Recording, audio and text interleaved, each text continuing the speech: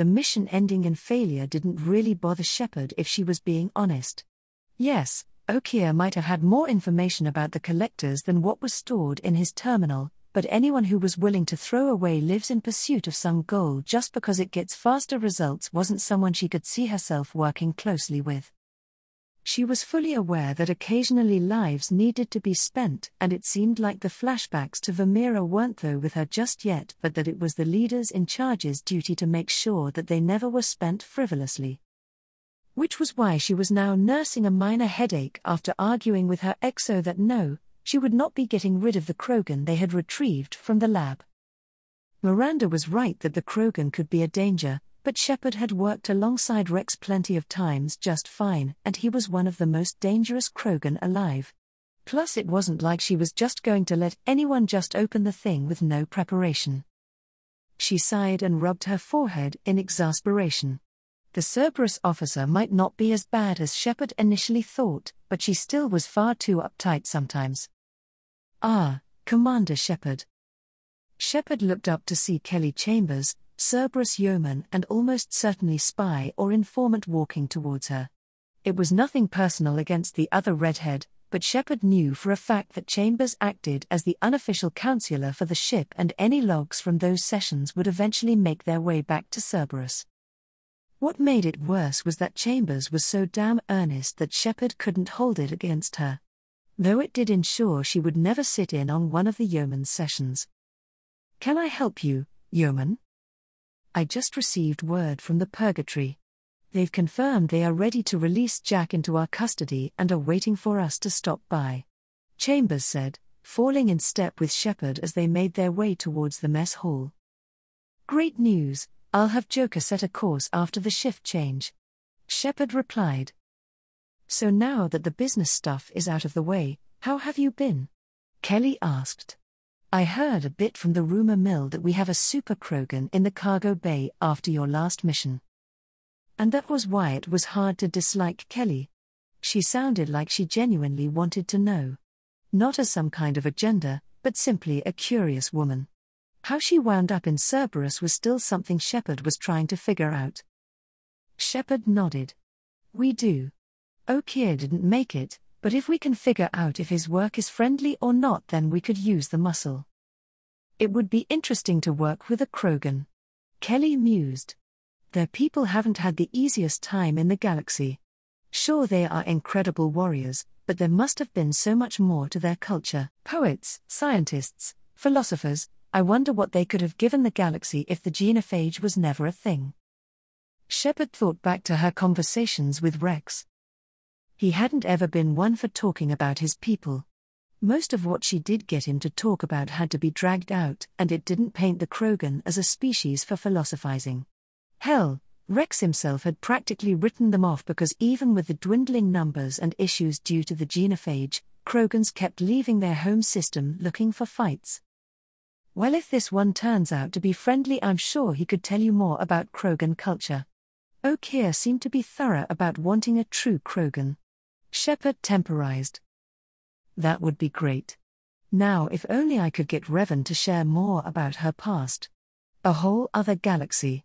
She must have so much we could learn.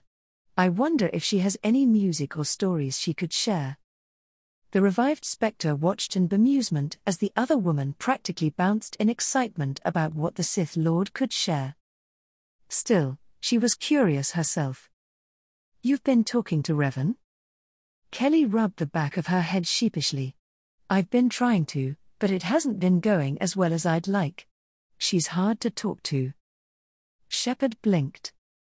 While Revan was incredibly hard to get a straight answer out of, she never seemed reluctant to at least entertain a conversation. She knew Miranda was occasionally stopping in and asking questions and hadn't been turned away yet, so she couldn't see a reason the personable yeoman would be having issues. "Is she? I hadn't noticed that much." "Well, maybe, it's more a personal problem," Kelly said, fidgeting in place. "Personal problem?" Shepard's brow furrowed in thought. Kelly hadn't seemed uncomfortable with any of the other races that were aboard the Normandy. Was she really uncomfortable with a race that looked almost identical to humans? "It's just, Well, I've kinda had a thing for elves since I was a teenager. I might have come off a little strong when I introduced myself, and now it's kinda embarrassing to talk to her. Now Shepard was forced to stop and stare at the yeoman in disbelief. The Cerberus operative who had willingly joined what could best be described as a potential suicide mission to stop a race of aliens from destroying entire colonies was too embarrassed to talk to a crewmate, because of a crush. She almost couldn't believe it. I see. The Spectre drew out, completely unsure what to say to that. Well, I have a meeting in a bit and am kinda short on time, so, I should go. Not the most dignified way to flee a conversation. But she was not going to be delving into her yeoman's kinks at the moment. Besides, she actually did have a meeting to get to. Unfortunately, it was with Revan. Shepard sighed. She really didn't need those kinds of images going into this. Oh. After rushing through a quick meal and making her way to the cargo deck, Shepard found herself standing outside the section of the ship Revan had claimed for herself. Unfortunately for the commander, this time she would be here for purely personal reasons, and the usual confidence she had dealing with people seemed to have deserted her. After a moment to pull her thoughts together, Shepard cycled herself through the hatch and entered the cargo bay. It hadn't changed too drastically since the last time she had come through here. There was still a ton of crates they had recovered that hadn't been sorted through, but Revan was steadily making her way through all of them and had obviously started sorting out some of the contents based on the small collection of tablets that had piled up on the desk she used. Speaking of the Sith, Revan herself was lounging in a chair, resting her head on one hand and looking at a datapad in the other. With her guard seemingly down, Revan looked simply like a pretty young woman idly reading and not the nearly untouchable force of nature she was on the battlefield. The sight of the elven woman so relaxed unconsciously reminded Shepard of the conversation between her and Kelly. A memory she ruthlessly crushed since she also remembered she was in the same room as a mind reader and had no desire to try explaining that conversation to the subject's face. You should relax a bit. This will be easier without starting off all keyed up. Revan's mild tone broke through Shepard's thoughts and she had to fight to keep a blush off her face.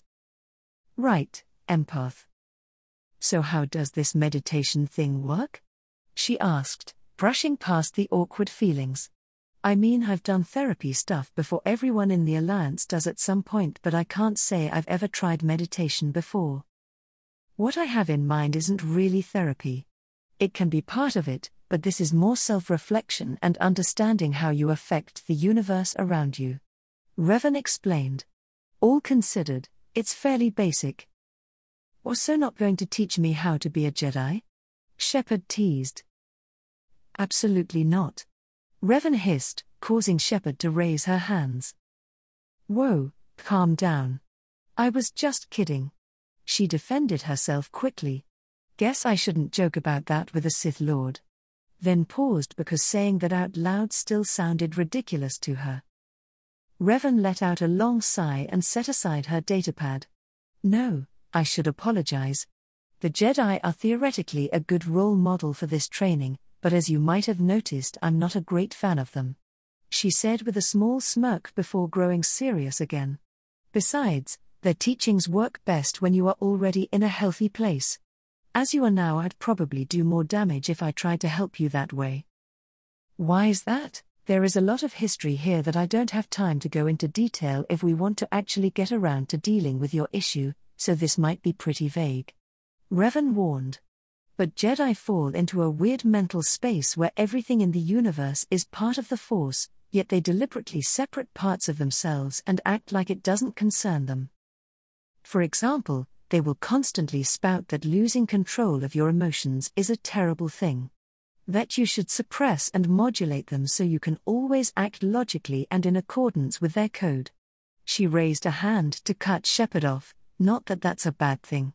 People do need to not let their emotions control them, but the Jedi are content to either push them in a box or cut them off, never actually dealing with the root of the problem.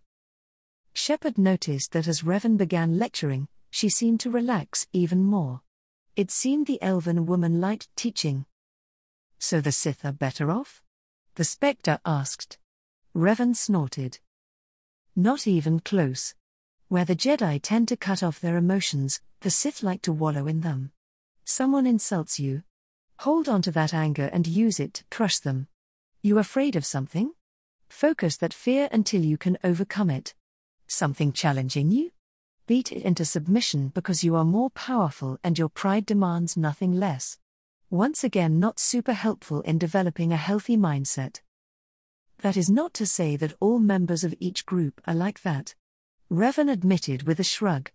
But not really the methods I want to teach. Especially after. She suddenly stopped talking and Shepard remembered what Revan had said about her apprentice. So no teaching me the secrets of the Force then? Shepard joked to hopefully move past that point. Thankfully it did seem to work. PFFT, not even taught the basics and you want me to delve into that stuff? No chance. But we should get started or I'll just keep wasting time. Revan shifted so she was sitting cross-legged and motioned for Shepard to do the same. I doubt we will get too far just the first time, so we will start with a calming and focusing exercise. Here is what you need to do. Oh. A couple hours later Shepard walked out feeling, not lighter, but maybe more settled. Her issues hadn't magically gone away and she still had a few uncomfortable questions constantly swirling around her head, but the thought of going out and presenting a strong facade to the rest of the ship and acting like she was fine didn't feel like it was crushing her for a change. Apparently her new attitude was easily noticed because it was the first thing Garrus commented on when she stopped by to visit. Shepard, you seem happy. Good news or something? Not really. I just got done meeting with Revan and she was willing to teach me some stuff from her home. While Garrus was a friend, he didn't exactly need to know how Shepard was dealing with everything. He had his own issues. Losing a teammate was hard. Losing your entire team was crushing. He didn't need to worry about Shepard on top of all that. I don't blame you. If I had the chance to talk to someone out of an old Turian myth, I'd jump at it too. Yeah, Turian myth? Shepard furrowed her eyebrows. I'm not surprised if you didn't know. Old stories, ones from before we even got off Palaven. But Dad always did like the classics. Garrus said. Shepard made a mental note that Garrus seemed on better terms with his father. As far as she knew, until now they didn't really get along. I haven't thought of those old Jedi and Sith stories in years. You wouldn't believe how shocked I was to find out some of them are real. I'm guessing you had Edie look it up on the extranet? He continued. No, Shepard drew out slowly. We found the terms in an old human database from years back. The two of them looked at each other silently for a bit. Okay, so what does that mean exactly? Garrus said, eventually still a little off balance. Shepard pulled up her Omnitool and started typing in commands. I think it means that we've had more contact with Revan's galaxy than we've thought. Is that a bad thing? Shepard paused for a second, thinking. I don't know. She said eventually. But for once we might be able to find out something about what Revan might have up her sleeve before she springs it on us. Right, so have Edie go through a bunch of old myths and stories and hope to find a match? Garrus asked. Shepard shook her head. No, as useful as she would be, Cerberus is still tied into her systems. I think I'll leave this to the Alliance. They have a division for this kind of thing. She finished sending a message to Hackett. With any luck we might be able to bargain for something directly and not just whatever she decides to offer. It was a long shot. Even if they did manage to find references to Revan's home, there was no guarantee that the Sith would be able to give them the designs for anything, but it would be better than going into negotiations blind. Garrus groaned and gave Shepard a look. You remember when this job made sense? Just hunting down a rogue agent with a bone to pick? Now it's all civilization destroying spaceships and extragalactic aliens. She smiled. Please, anything less would be way too easy for us. Guess you got that right. Oh. Revan contemplated what she should do with the schematics on the datapad in front of her. In theory, it was a similar problem she had faced already. The galaxy was not prepared for a sudden invasion of significant scale, and she needed to either reinforce the current factions or build up a new one in preparation. The problem was, this time she wasn't in position to be the driving force. There was very little stopping whatever group she worked with from simply stringing her along for as long as they needed to get the full design and then cutting her loose. And unlike back home, she didn't have a potential army of honor-bound followers or like-minded peers that accepted her superiority over them. Here everything would be a fight between her and an already established group. Sure, she could probably subvert a few people as needed. But she would require hundreds to even begin a large project. Not to mention the infrastructure to go along with that. A ping came over her Omnitool and she opened it to see a call from Shepard. Revan accepted it with the flick of a finger. "Commander, can I help you with something?" As far as she knew, there was nothing major coming up that needed her attention, but things may have changed. "We're just about to dock with the Purgatory. If you want to come with, better get ready now." Revan thought about it, and ultimately decided it wasn't worth it. She didn't have much interest in the prison ship, and she was busy with her own thing at the moment. "I appreciate the warning, but I'll stay on the Normandy. You shouldn't need my help retrieving an already captive prisoner." "Right, well, this shouldn't take long. Just to let you know, I'm taking Miranda and Jacob with me, but Mordin wanted a word with you when you have a chance." "Noted." Revan replied and ended the call.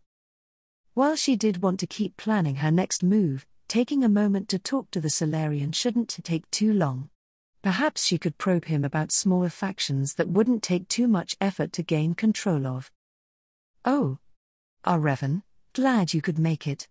Had some concerns about your species' reaction to potential vaccine for collector drones. Need a fresh genetic sample to ensure no adverse reaction." Mordin greeted the Sith as she walked into the science bay. "Hello to you too, Mordin. And I thought you had enough from last time?" Revan replied, not exactly thrilled to go through another round of needles for the Solarian scientists' experiments. Mordin briefly nodded. Yes, initial samples were fine for the first rounds of testing. Blood compatibility, hormone interference, cell mutation rate. All excellent starting points for vaccine prototype. However, samples degraded after vigorous destructive testing. Using those for the final version could lead to, he inhaled deeply, unfortunate side effects. Revan's lip quirked in a mix of amusement and nervousness. Still, biology wasn't her strong suit. So if the scientist said he needed more samples so his vaccine didn't fry her nervous system or something, she would be happy to provide.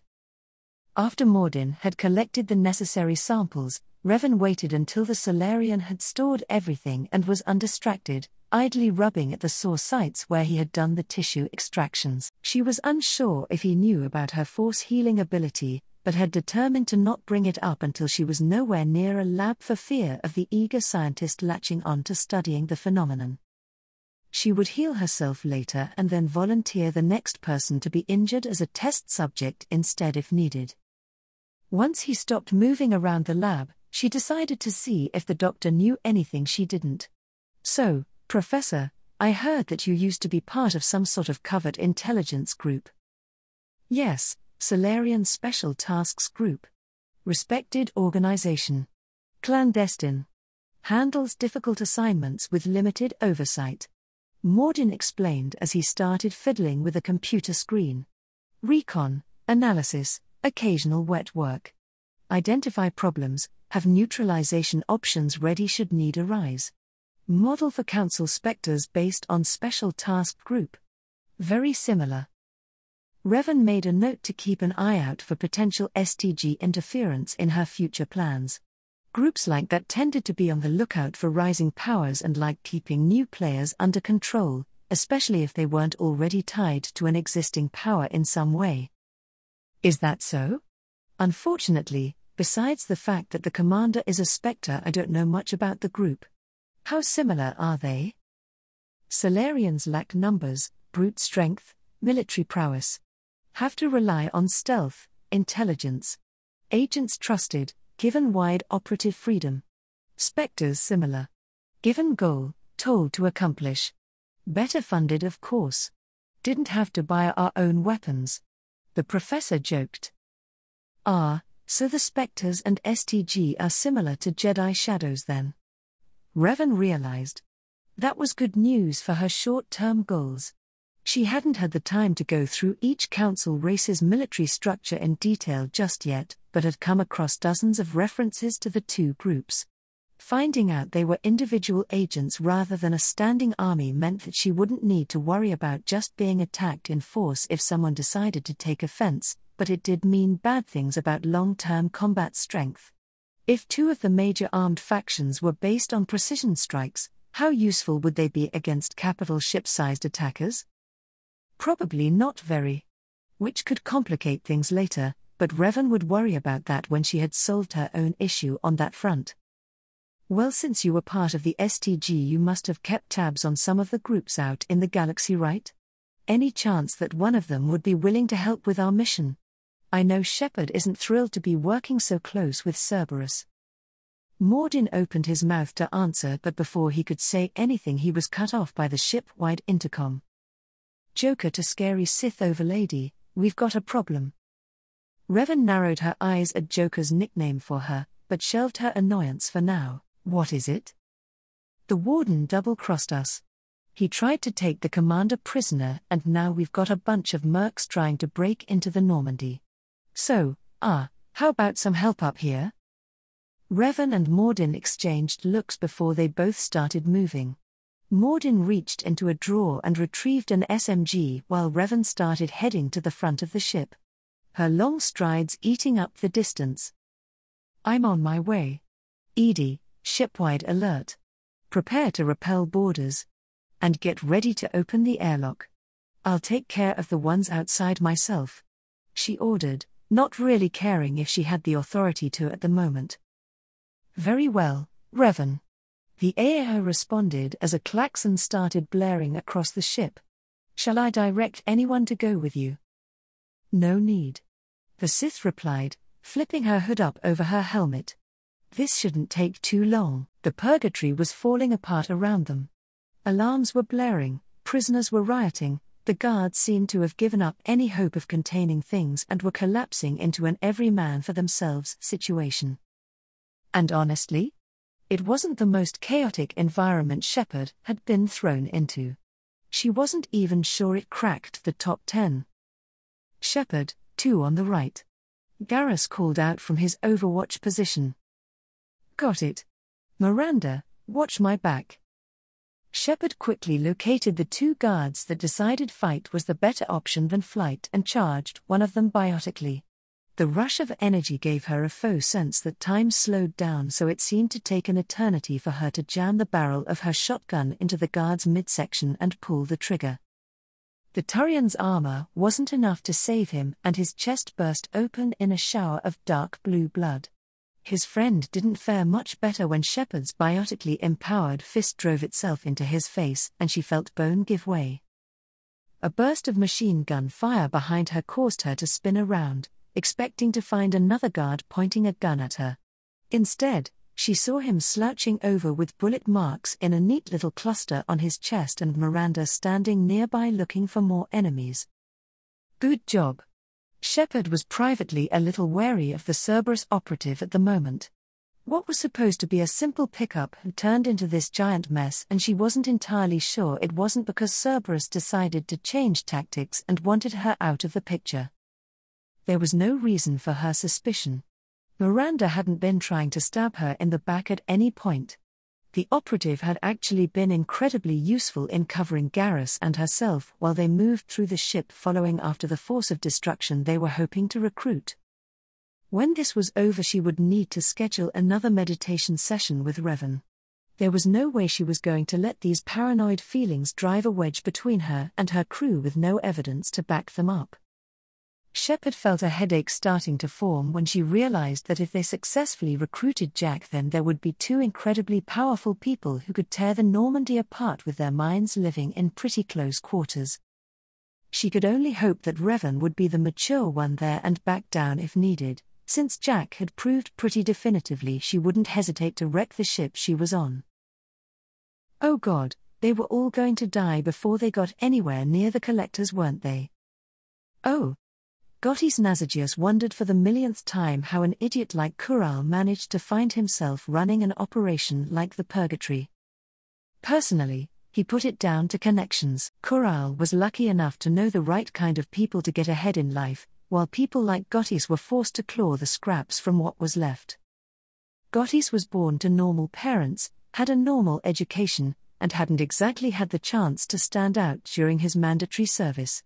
If he was the same as the rest of the populace, he might not care, but he was smarter than that. He saw Asturians with half his intelligence were given special training and assignments based on who they knew or even who their parents knew. He knew when he was passed over for Spectre training that it didn't matter that he was better than his peers, only the people that already had a foot through the door could advance in the hierarchy. So he struck out and joined the Blue Suns, and found that it was the exact same crap, just less blatant. Who cared that Kural wanted to cash in on a bounty for that human Spectre and go through the most convoluted way possible of capturing her? The female might have managed to get a whole bunch of other people's accomplishments under her name by being the first human Spectre, but she was still just a single person. Instead of trying to lead Commander Shafard or whatever into a cell and hoping she would walk in herself, Kural should have just ambushed her with 2 squads in a hallway somewhere. It's what Gates would have done if he was in charge. No 3-man squad would be stupid enough to fight those odds. Instead, because Kural was an idiot, the human prisoner Jack was running loose, the human Spectre was still free, and Gotis was being ordered to breach and board the ship the humans came in on because Kural wanted it as a toy or something rather than just outfitting it with some bombs on the hull and blowing it to hell. When he ran things, then people would finally have to listen to reason. Right, we're going to split into 3 groups once we are through the door. The sergeant was saying. Group 1 will secure the flight controls, we don't want them trying to leave before we have control. Group 2 will secure engineering. Group 3, you're on crew suppression. Try not to kill everyone. We need someone to tell us the access codes. Well, at least this sergeant wasn't a total idiot. They still should have cut through the top of the ship in Gotti's opinion, but it wasn't the worst plan someone not as smart as him could come up with. He would need to stick to the back of the group though. Shipboarding was dangerous since you never knew what the crew had on hand to deal with boarders.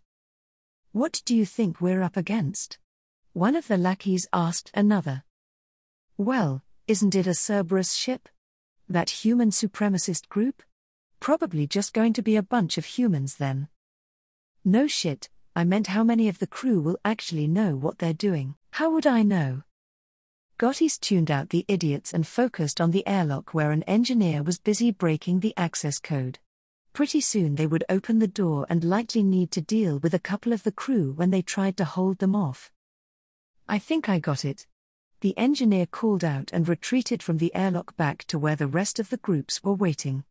30 seconds and the door. He stopped talking when there was a hiss of air as the airlock to the frigate opened up and a tall figure walked out.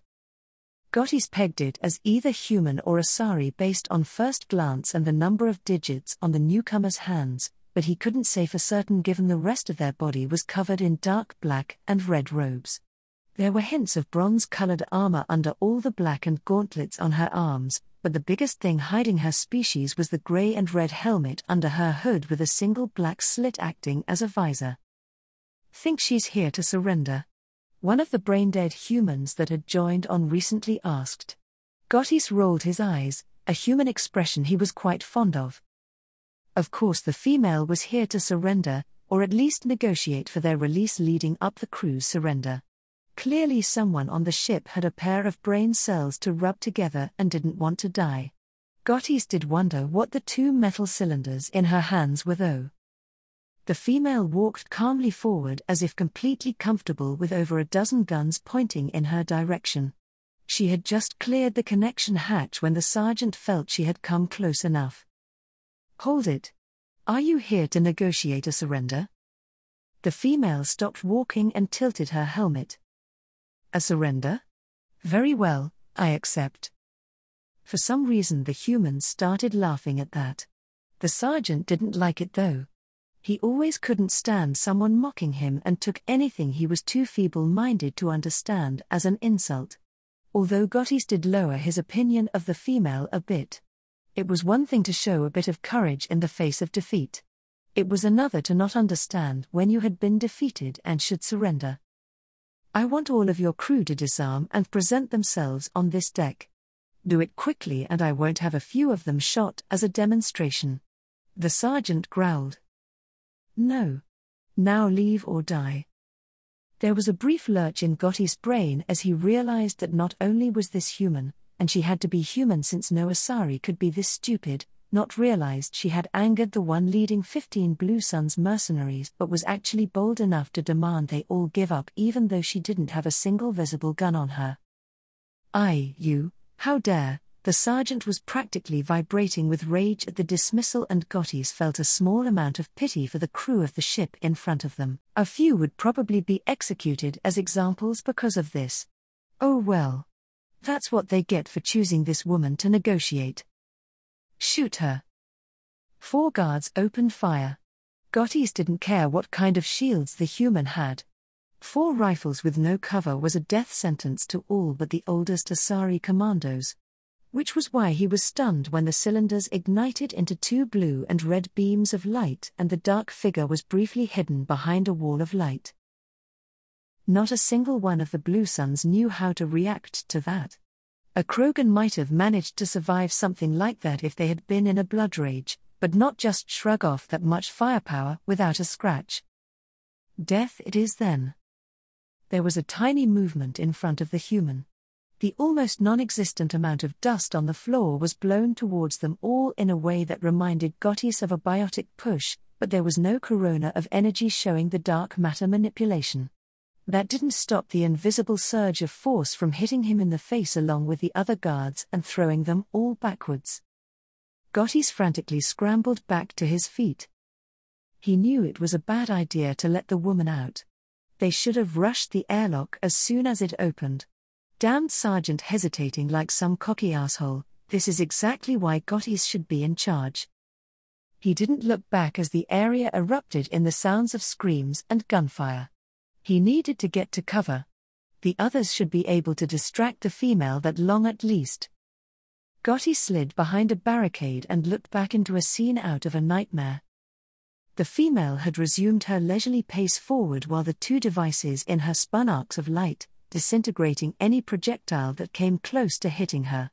Some of the guards had frozen up and could only stand there and fire helplessly into the approaching armored figure.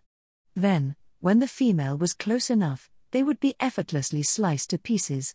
The ones outside of her reach were dragged closer by unseen hands. Slowly at first. Just to give them an illusion of escape. Gottis knew the demon in front of them was playing with them, when a rocket-wielding guard managed to line up a shot and it was intercepted by the body of another guard throwing himself in front of the missile. Their body was torn to pieces by the explosion and the shooter was the next one dragged into the demon's glowing claws. He had never really understood the distrust most Turians held for the Cabals. Other species seemed to control their biotics easily enough, so why did only his people watch them so carefully? It was because they knew. They knew that there were demons like this. The screams fell silent and Gottis realized it was because everyone else was dead. The black and red demon turned towards him and Gottis knew he was going to die. The sights on his rifle wavered as the she-devil walked closer but he couldn't bring himself to pull the trigger. He needed to figure out how to escape.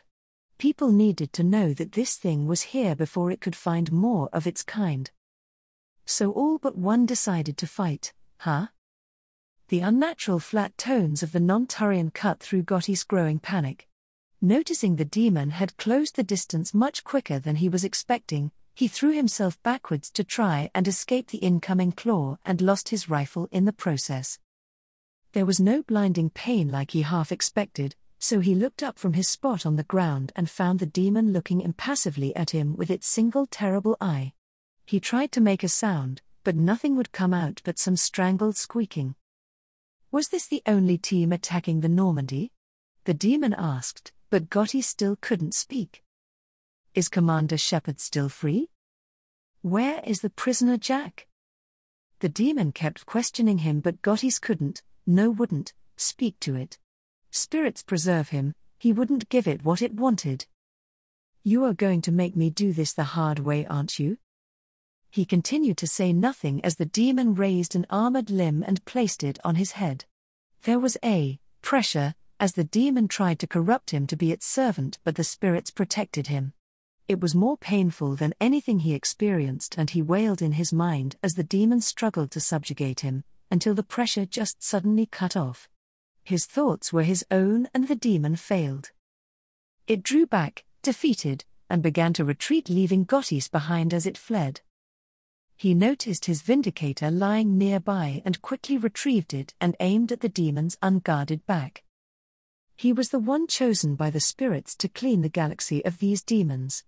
And he would start, snap hiss, with this one. Gottis looked down, confused at the sudden burning pain in his chest, and saw the demon's claw glowing a hellfire red in the middle of it. He suddenly felt really tired and realized the demon must have somehow drained his strength with its weapon. A cowardly trick he should have expected. He wouldn't fall for it next time. Oh. Revan watched in mild annoyance as the mercenary slumped over, dead. She had been nice enough to only kill the ones that attacked her and was willing to leave them alone if they ran. But this stupid Turian somehow decided it was a good idea to try and shoot her in the back after she let him go. In a way, she was reluctantly impressed he had even worked up the nerve to attempt such a thing. He had recovered from her first force burst quickly enough that he had managed to find a cover position and aim at her near the start of the fight, but hadn't fired a single shot. She could even feel that he was nearly paralyzed by fear as well, so much so that she needed to pull the answers to her questions directly from his mind. Maybe she damaged something in the attempt? Those techniques were dangerous to use that quickly without a thorough understanding of the target's biology. Revan decided she might need to hasten her studies into the races in this galaxy if she was going to use the Force for interrogation without causing unneeded pain. At least she managed to learn the Turian language as well, though. That would be useful. Anyways, the attacking group was neutralized, so her task was complete. Revan activated her comlink and called Joker. "This is Revan, all hostiles outside the ship have been taken care of for now. I'm going to go pick up the commander now before something else happens." Yeah, I'm good with that. I'll just have the rest of the crew start polishing your throne for when you get back. Good luck, Supreme Dark Overlady, have fun. Revan's lips twitched upward at the irreverent comment. Joker was surprisingly good at hiding behind sarcastic comments, but she appreciated that he made the effort to act like he wasn't terrified of her. "You do that, Joker. If I approve, I'll let you sit at my feet as a reward. I'm sure we can find something fitting for the occasion somewhere." Did you just make a joke?" Joker sputtered incredulously. "That was a joke, right? Revan?" Revan said nothing, but she was smiling as she closed the connection and spread her senses outward. The prison ship was a maelstrom of fear and anger. Tiny specks in the Force scurried around, either fighting each other or searching for a way off the ship. Revan shifted her attention through all of them, looking for the signatures she had come to associate with the commander and her companions. It helped that she was able to reduce the range of her search to somewhere close to the Normandy, since this was supposed to be a pickup before the chaos. The human spectre couldn't have made it too far from them already. A moment passed and Revan started walking deeper into the prison ship. Her earlier smile had vanished when she picked up on the presence the commander had been getting closer to. It was a star of rage and hurt and hate that Revan had mostly seen in Sith acolytes. Not something she was entirely surprised to sense on a prison ship in the middle of space, but the intensity was abnormal. Revan had a feeling that this was the person Shepard had been attempting to retrieve. She quickened her pace a bit. She didn't want to get there too late after all. "Oh." Shepard had gotten a brief look at Jack when they had set her free, but she had been a bit more concerned about the army of Blue Suns potentially around the corner to get more than first impressions. So when her squad finally managed to catch up to the rampaging biotic, the first thing Shepard wondered was how the hell she wasn't rubbing herself raw using a strap of what looked like leather as a bra. The second was what had the near-topless woman in such a frothing rage that she didn't notice the Blue Sun's merc charging at her until the last second. Shepard swiftly pulled her carbine axe and fired off a shot, dropping the merc and getting Jack's attention. Not wanting to kick off another fight, Shepard raised her hands placatingly and returned her pistol to its mag harness. "What the hell do you want?" Jack snapped. She was tensed and looking for the slightest signs of hostility. Shepard realized if she softballed this, then Jack would try to walk all over her. "Besides saving your ass?" Jack started pacing, reminding Shepard of a cornered animal more than anything. He was already dead. He just didn't know it. She snapped. "Now answer me, what the hell do you want?" Okay, maybe that was a little too confrontational. Perhaps dialing it back a bit? "Look, you're in a bad situation. I'm going to get you out of here." "Shit, you sound like a pussy." Shepard didn't show any reaction to the insult. Despite the words, Jack had slowed her pacing a bit. "I'm not going anywhere with you. You're Cerberus." Shepard could already tell Jack was wavering a bit despite that last statement. She didn't miss the confused glances at Miranda and Garrus. The commander could understand the confusion. Cerberus didn't work with aliens if they had the choice most of the time. For a Turian to be in their group meant there was more going on that Jack wouldn't be able to figure out at a glance, and that made her cautious. "Why would me being Cerberus be an issue?" Shepard asked. "They've been on my ass for years." Jack scoffed. "Anytime I get free, they slap a huge bounty on me. That's why that dumbass Kural thought he struck gold when he caught me." A sneer crossed her face. "It isn't working out too well for him. She's destroyed Cerberus property and killed quite a few Cerberus personnel. Hence the bounty." Miranda clarified, but the other two women seemed to ignore her, besides Jack narrowing her eyes and glaring at the Cerberus operative. Shepard briefly thought about the trail of destruction Jack left in her wake, the dead prisoners and mercs, and Kural's body lying on the ground somewhere behind them with half his face torn off from getting shot by Garrus's sniper rifle. "No, I guess it isn't," she agreed, deciding to ignore Miranda's comment about the reasons for the bounty. She honestly didn't care about it. "I'm here to ask for your help though. I'm not your enemy." "Good thing too. Being our enemy seems to be bad for people's health," Garrus helpfully added, but it got Jack to snort in amusement, so Shepard let it slide. "Bullshit. You show up in a Cerberus frigate to take me away somewhere. How stupid do you think I am?" Shepard was half convinced Jack was simply arguing to argue at this point, and while she normally wouldn't care that much, the purgatory was in the process of tearing itself apart. "We'll," Shepard said lightly. "We are currently on a ship going down in flames. I've got a ticket out and I'm offering you a ride." Her voice hardened. "And you're arguing. So you tell me?" Jack bristled angrily, but Shepard knew she had her. Unless Jack couldn't see even the most blatant writing on the wall, the human spectre was her best bet out. "Fine, you said you wanted my help," Jack snarled. "Make it worth my while." Shepard smiled internally. "Game, set, match." "All right, what do you want?" Jack glared off to her right, where past several windows the Normandy could be seen docked. "Your ship, I bet it's got a lot of Cerberus databases." Jack looked back at Shepard and continued after the Spectre nodded in confirmation. "I want access to them. See what Cerberus has on me. You give me that and I'll join your little team, or whatever." Shepard raised an eyebrow. "That's all you want?" Jack nodded. "Fine, then I'll give you full access." "Shepard, you're not authorized to do that." Miranda gasped, quickly rising to the defense of her organization. "Ooh, and it upsets the cheerleader. Even better." Jack sneered and turned back to Shepard. You better be straight up with me. Before the commander could say anything, another voice called out nearby, causing all of them to jump. I wouldn't worry about that. The commander is quite good at keeping promises. Revan casually walked out from the shadows like she didn't care. She almost gave everyone a heart attack. Jack spun immediately, a glow of biotic energy pouring off of her, and launched herself at the new arrival.